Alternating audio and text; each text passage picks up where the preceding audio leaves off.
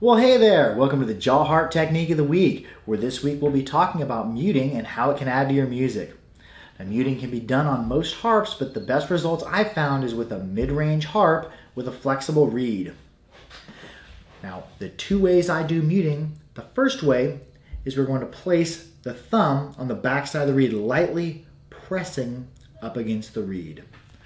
Let's go ahead and do that. We will pluck once without pressing, and on the second pluck, we will press lightly on the back side of the reed, changing the tone.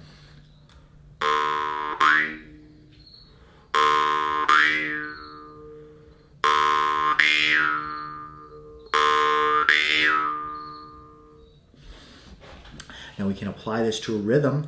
The rhythm we're going to be building on these next several weeks is going to sound like this. Pluck with me slowly.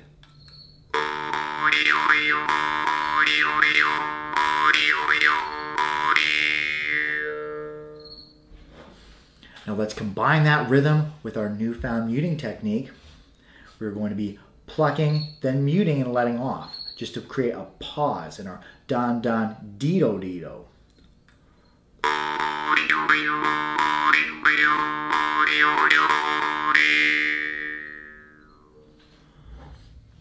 Now the second way of muting I do is I take my pointer finger and I use it on the front of the frame. I hold it in front of the reed without actually touching it. We're not going to be pressing on it. We're just limiting the vibration of the reed.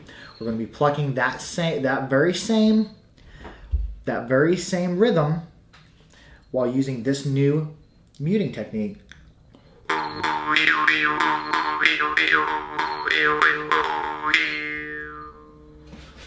Now you may find you have to change the positioning of your finger a little bit until it starts feeling right. If you push on it too much, you'll get sounds like this.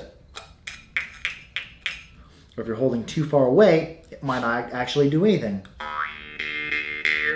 There's kind of a sweet spot holding your finger on the frame. Let's go ahead and apply it to our technique again.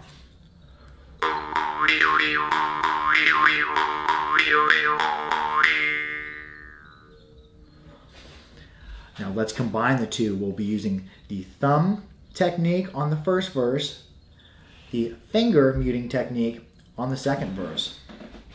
And then we'll add just a little bit of something extra at the end. Let's see if we can get this going.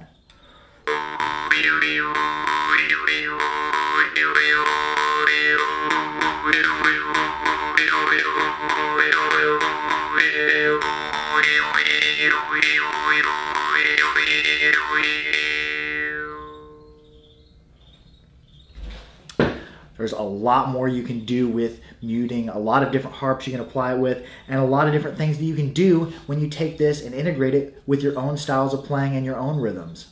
Well, that's going to be it for the Jaw Harp Technique of the Week. Like, share, and subscribe for more harpery. Harp out!